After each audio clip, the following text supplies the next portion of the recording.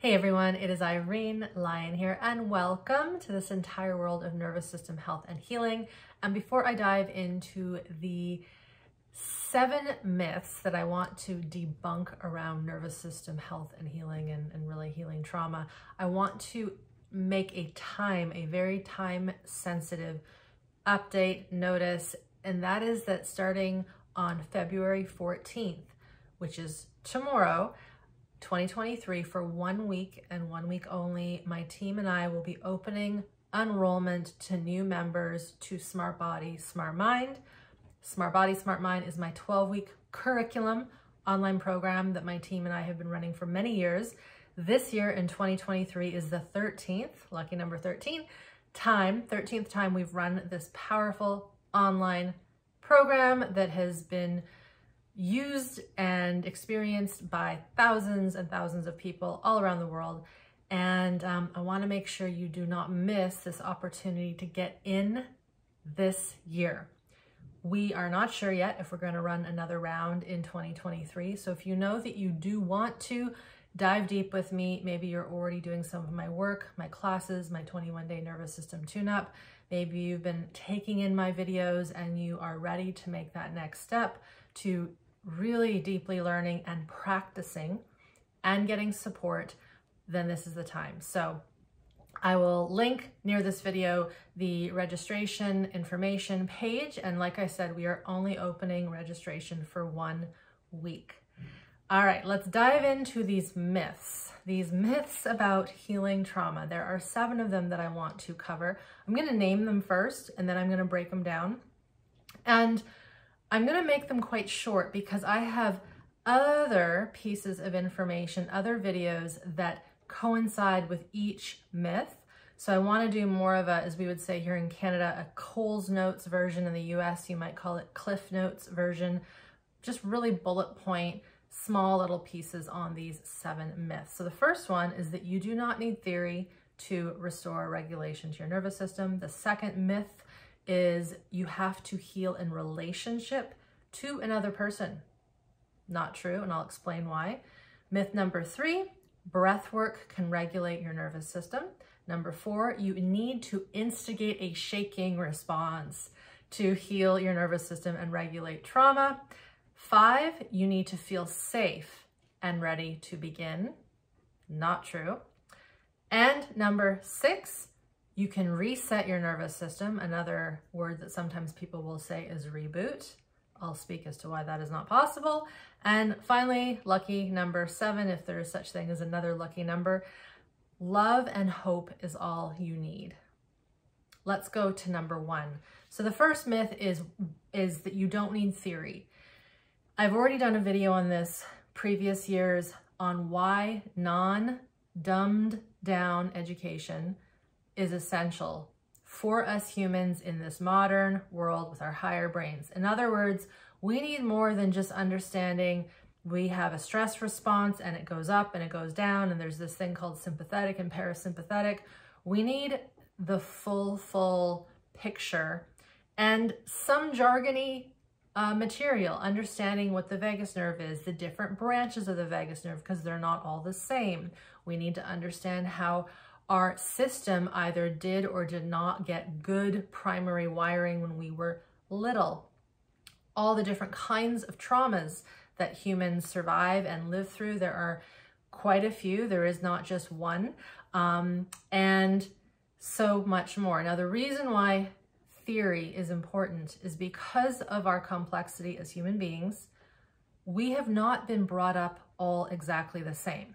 I used this example before, I'll share it quickly. If you were a tiger or a bear or some other form of mammal in the wild, how you were raised, say, in one country in the world will be exactly the same as your cousins of that same animal family on another continent.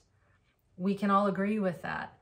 Humans are a bit different, and because humans are different, because of culture and society and parenting books and the dysregulations that we carry in our system, how we interact with our young varies tremendously. And in my opinion, and in the opinion of many, it should not vary, at least in those first couple few years of life, 3 years of life, because the human infant is not regulated. They do not have self-regulation. They don't walk, they don't talk, they don't know how to feed themselves. So because of this, as adults who are here wanting to learn how to regulate and restore nervous system regulation and heal trauma and grow all these things, the path is not going to be linear. While I teach a path that is similar to all of my students, what occurs in our physiology is going to vary. And because of that, we need to understand what might be happening when we might say, hey, usually this exercise creates this effect, or this is what it's doing, but there are some times when this might not be true. And so in order to say teach that said exercise, I call them neurosensory exercises, we need to give a person kind of a menu of what potentially might occur. And in doing that, we teach the person about their nervous system, how it responds to what we would call stimulation, the environment, etc.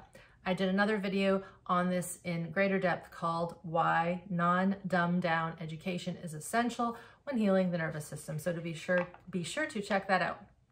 Number 2, you have to heal in relationship to another person. So remember, these are myths that I'm trying to debunk and bust. Now, relationships are essential. Human beings are meant to be in connection. If I go back to that animal example, however, not all of us were brought into the world with attuned, caregiving, safe, secure, regulated parents or caregivers. Chances are, because you're watching this and you're interested in this work, you did not have good, safe connection with your primary caregiver. So let's just say someone is living with what we would call early and developmental trauma. It is essential that that person understand that their view of the world is maybe, and I generalize here, but for the most part, not safe. And other humans, even though intellectually they know that person isn't going to hurt me, they're not so sure at the cellular level. Not just the unconscious mind, but the cellular body has a script, has a program that says people bad. Early interactions with people were terrible, therefore not safe. And so the last thing we want to do is throw someone into a one-on-one partnership to try to get the healing to get started. Now, I'm not saying that having a therapist or a counselor or someone to talk to isn't important, but this notion that we only heal in relationship, in my opinion, professionally and personally, is false. Now, there's some caveats to this. We want to heal in relationship to ourselves. And many people, when they have dysregulation, they are not aware at how disconnected they are from themselves and the environment around them. This is why the foundations and foundations and foundations of my online programs is to teach you, obviously, the education. That's number 1 myth. But then how to reconnect with your body in subtle, little, connected, somatically inclined ways, as well as how do you connect to your environment? How do you connect and relate to the environment? How do you relate to your body moving through space? How do you relate to the food you're eating? How do you relate to weather patterns? How do you relate to, we could maybe say, just people in stores, the checkout person, the person that you might have an interaction with whom is not your partner or a therapist, but is just another human in the world. So one of the things I'll often say to folks who know they had early trauma and it was in relationship is, in addition to connecting to your body and growing a relationship with it and the environment, start to see how you can make engagement and make connection with strangers who seem relatively okay. Okay, now I've also got other videos on this topic, one on toxic relationships and also one on setting boundaries. I will post those below. Number 3, breath work. Breath work can regulate the nervous system. Now, when I started talking about this well over 5 years ago, I got a lot of slack for talking about why taking a deep breath is not enough to heal trauma and restore regulation to the system. All we have to do is go back to the baby. Baby is not regulated, not self-regulated. To grow regulation, you cannot say to an infant, I need you to take a deep breath and exhale slowly. It will not work. The only way, well, not the only way, but one of the primary ways that we teach a child how to, or a baby, how to find ease and safety and what we would call self-regulation is through co-regulation, through connection with that primary caregiver. And with that attunement, and with that primary caregiver giving the baby what it needs, what its somatic physiology needs, it then takes a deep breath spontaneously, organically, and that's what we want to teach the human system, us as adults, when we're doing this. Now, breathing is important. I'm doing it right now, as are you. There are some times when breath work can be therapeutic. We could say going for a walk is some form of breath work, doing interval training, sitting and just noticing our breath. There's nothing wrong with that, but it alone cannot regulate and heal a dysregulated nervous system. I did another video on this earlier this year. It came out on January 2nd, all around breath work and how it connects to the nervous system and regulation. It was very popular, so I suggest you check that out if this is of interest to you. Myth number four, you need to instigate a shaking response to heal trauma and to reset, to reboot, to regulate the nervous system. I use reset and reboot kind of as a joke because I'm going to bust that myth soon, or debunk that myth soon. Now, shaking is a natural human response. It's a natural mammalian response at times, but it depends on the kind of trauma a person has. So this goes back to point number one. When you have education on board, you know that when there's more early, let's say trauma, developmental trauma, and there wasn't that connection and safety, when there wasn't that someone is here for me, the kind of trauma that occurs after that is what we would call developmental early. There is this general essence that this person grows into the world with that is just, the world is not safe. The world is a dangerous place. I have to protect myself. We're all potentially going to die, and no one can be trusted. That's kind of a programmed script that is not just in the mind and the unconscious, but in the cells of someone who was brought into the world with this kind of unsafety. That does not usually create the need to shake in the way that we might if, say, we were being chased by an attacker or a bear or some other form of big shock trauma where the system is hit with a lot of intensity or a need to flee, right? That might need a shaking response. But the little person, which so many of us had early in developmental trauma, even surgical trauma, there might not be at that young age the developed fight-flee response. What that little one needs to process as an old adult, not necessarily old, but as a big person, is potentially the feeling of terror, the feeling of freeze, or the qualities of freeze, of fear, of panic, of I think I'm going to die and I'm frozen, right? It might lead to a shaking response, but there's this notion right now in the world of somatics, if we want to call it that, that we have to get that shaking response. Now, again, sometimes that's essential. I've experienced myself dealing with various shock traumas and accidents. But when I've been dealing with more, how shall we say, tiny little baby somatic qualities, they don't have a lot of these big movements. They are very often soft and subtle with deep emotional, visceral pain. And so again, everyone's different, but just know that you don't have to shake it out. And if anything, we don't want to instigate and try to poke a shaking response out of the person. I did a video a little while ago on this titled, Does Shaking Heal Trauma? Be sure to check that one out. And another great article, so this is a video that I made, that one, but a good article my husband wrote on why there is no one exercise to heal trauma. I encourage you to read that one as well for more information. All right. Oh, one more thing I will say.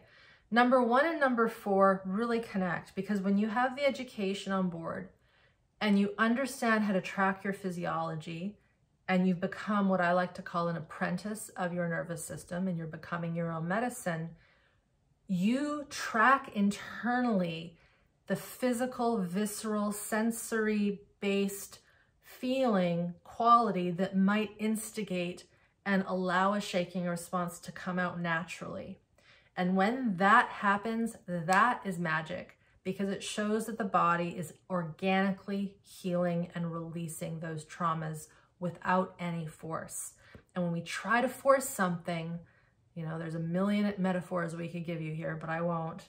You know, you've tried to force something to happen. It might happen, but it won't be done in the way that your system really wants. And often there'll be remnants and residue left that aren't quite healed and integrated. All right, number 5, you need to feel safe and ready to begin. So again, this is a myth.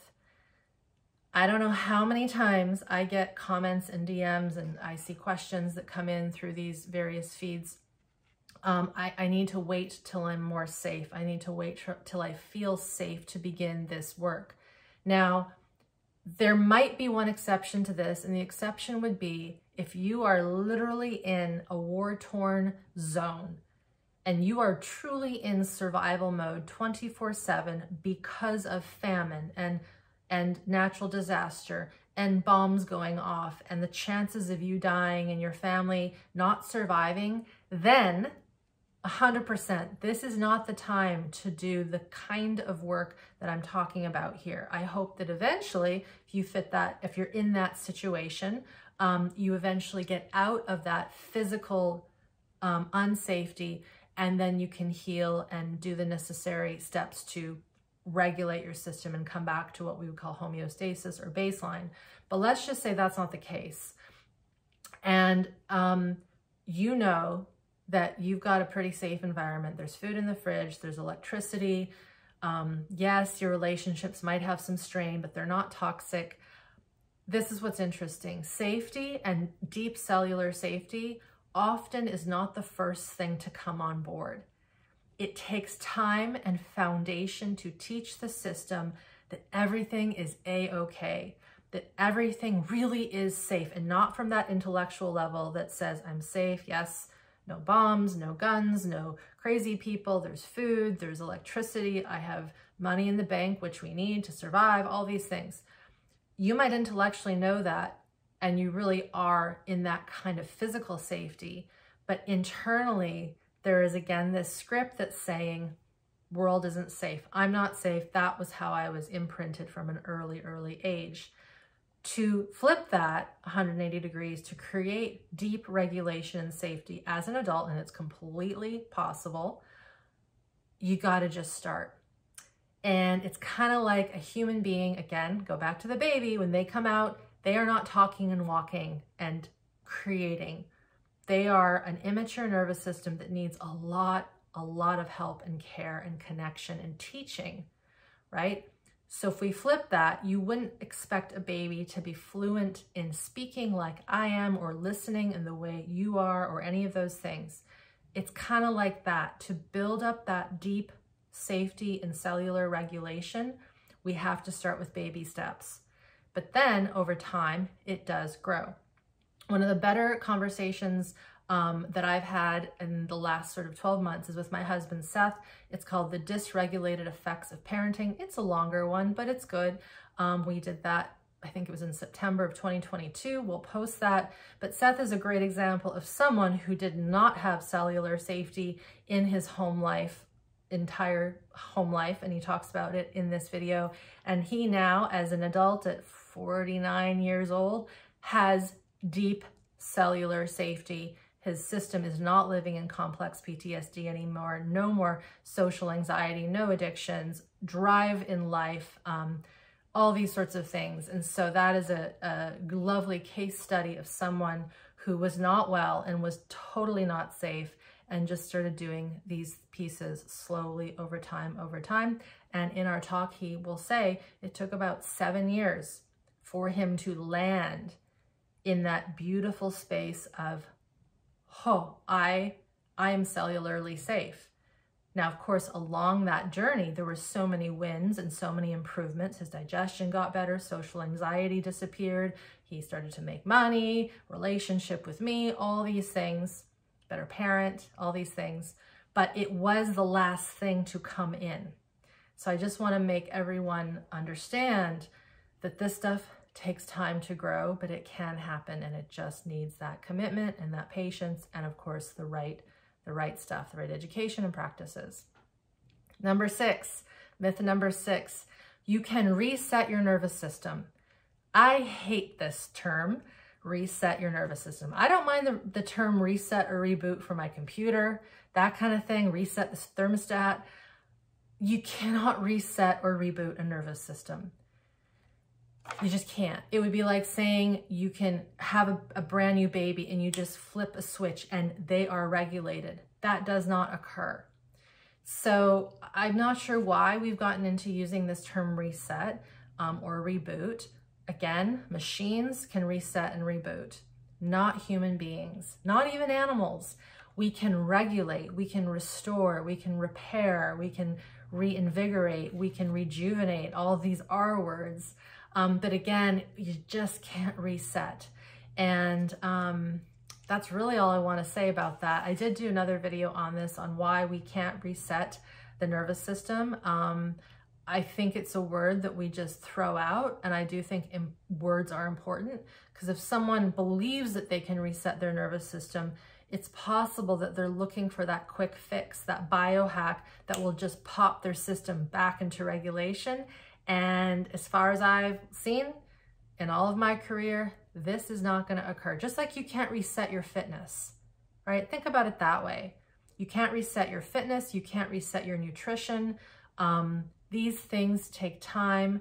It's about longevity and lifestyle. And with that, you then create regulation in the system. And then when you have regulation in the nervous system, you can bounce back a lot quicker. But even someone who has strong, resilient nervous system regulation, if they get into a car accident, they're not just going to walk away and go, poof, I'm better.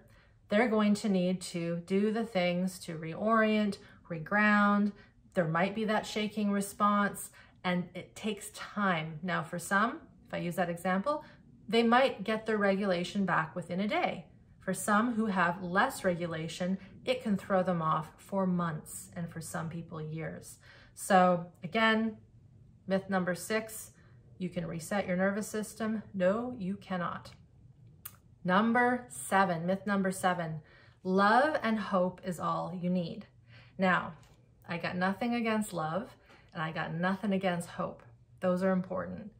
But I do see in some of the, we could say, influencer worlds, when there is a tragedy or there is a friend that has a tragedy or something like that, there's this plea, everyone, come on, we have love, have hope, we can get through this. Here's the problem with this. If you are talking about someone who has dysregulation in their nervous system, they don't have a map for true hope and safety and peace and love and regulation. It doesn't exist. And so I've used this example before when talking about a system that has been wired in a certain way, and of course can unwire and rewire. But if you say to someone who is deep in dysregulation, deep in, let's say, shutdown, deep in fight, flight, some form of functional freeze, and their system is just in chaos, and you say to them, or let's just use this example. Say, use totally different example, metaphor here. Let's just say someone is trying to get from Milan to Rome in Italy. And you're like, this is all you need. You have a car, you have plenty of fuel, you've got snacks, water, all these things. Everything is here. Here you go. And you give the person the key and they're like, I don't know how to drive a car. So you could give them all these things, but if they don't know how to drive that car, they're not going to get to Rome from Milan. Now, if we think about the human system, the system is there, it's whole, right? You've got your organs, so the person is whole, but they have dysregulation in the system. So in other words, giving them the keys, just have hope, just have faith, have, love is all you need. It's like that. It's like saying, here is everything you need, have at her. And then they don't know how to integrate that stuff or even feel it because it's never been part of their chemical, neurobiological soul makeup, right? Maybe not the soul makeup, but that biological level in that lifetime. So again, nothing wrong with love and hope, but we have to look at what is stored in their system. There might be a lot of anger. There might be a lot of grief. There might be a lot of what we would call stored procedural traumatic memories. So these memories that are stored in our bodies, in our nervous systems, that want to fight, that want to run, that want to scream bloody murder, that want to kill some other person because we were harmed and we had to hold it all in because we just didn't have the capacity to fight. This is one of the conundrums of folks who are attacked, right? Is they know that what happened wasn't right, and they don't get a chance to release that animal mammalian fight-flight instinct to defend. And then we're told to, forgive, forget, be calm, send love and light to that person who hurt you. That does not work in the animal kingdom. And we have to remember we are animals and humans, but we're animals at our physiological base layer. So we need to, again, this is where number one comes in, that education.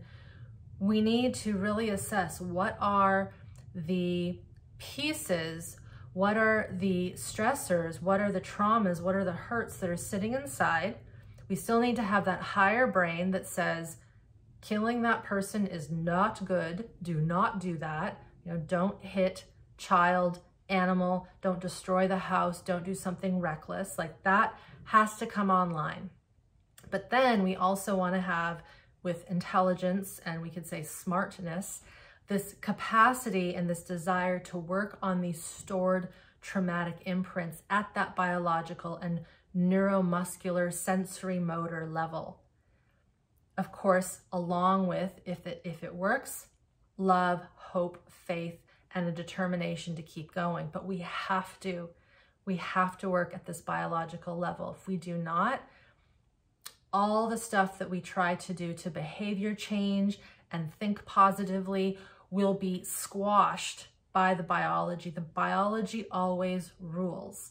And so when we can heal that biology, or we could say physiology for the human, when we can heal that nervous system, when we can repair and regenerate and rejuvenate and do all those R words, we start to get that robustness and that capacity back, and we free the system up of these past yucks that we just keep for so long. Interestingly enough, when we start to free up space within the system, we then feel a different kind of quality. Our empathy improves, our love does improve, our capacity to have hope and plan shifts, but it's done with more accuracy, if that makes sense. It's more laser-like because it's not being clouded by this biology that is still stuck in survival mode. So it is so important to know that it is not enough to say to someone who's having a hard time, have hope, right? We need to be like, what's going on? What are you feeling? What are you sensing? What could this be? So I hope that one makes sense. I did a video a long time ago on why gratitude, I believe, is not enough. Might have been love and gratitude. And it's still getting lots of comments and views. So I'll post that below. I'm a little younger in that video, obviously, but it spells out the importance of working at this nervous system, neurobiological, somatic level. All right, friends, there are your 7 myths that I wanted to debunk today around healing the nervous system, healing trauma, restoring and regenerating our system. Like I said, many of these have other videos that you can link out to get a deeper dive into that topic. If one of these really sparked your curiosity, I encourage you to do that. They're near here on the show more section. And as I said at the top of this video, this week, starting on the 14th of February 2023, for 1 week to the 21st, I believe, we have Smart Body, Smart Mind open up for registration. Every single topic I talked about today, and of course more, we cover not only theoretically, but at a practical, somatic level, a foundational level. I hope you check out this program. And then of course, if you're listening to this well after this fact, when we have closed registration, on my site will tell you when we are going to run the next one. And of course, you can always start at any time. My 21-day nervous system tune-up course, this is self-study. It is self-paced. It is 21 days of learning, lessons, exercises. It has support. My team are in there helping you in answering questions around the course content and your experience in that course content weekly, so you aren't alone. And it is one wonderful way to start if you are hearing this after we've closed enrollment for Smart Body, Smart Mind in 2023. Thank you so much for being here, and we will see you next time.